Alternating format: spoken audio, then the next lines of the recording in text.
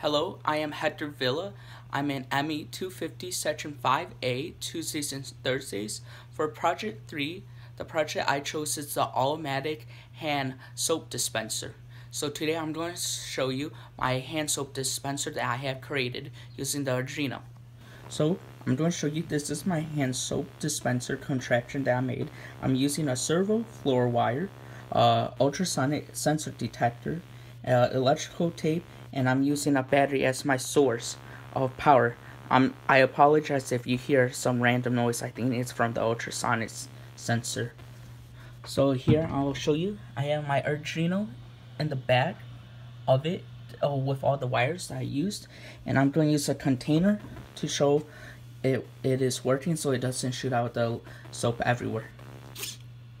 And you see it shoots out the hand soap every single time I need it. Thank you very much for watching my video.